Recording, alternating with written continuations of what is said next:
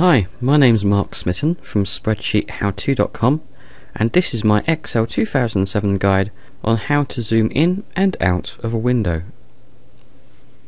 Now we can use the ribbon method, or we can use the mouse method when we need to zoom in and out within Excel 2007. So first of all, the ribbon method. On the Excel 2007 ribbon, select the View tab.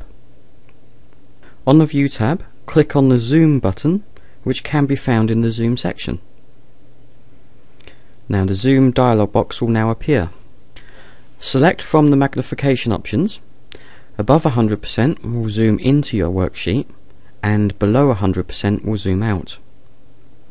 You can also zoom into a range of cells that you have selected in your worksheet with Fit Selection.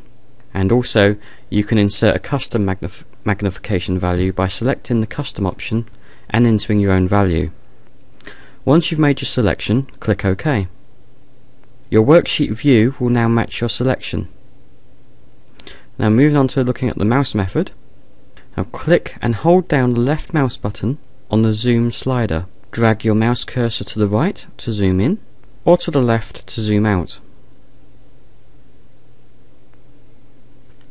If you need more free information on this and related topics, check out my site at www.spreadsheethowto.com.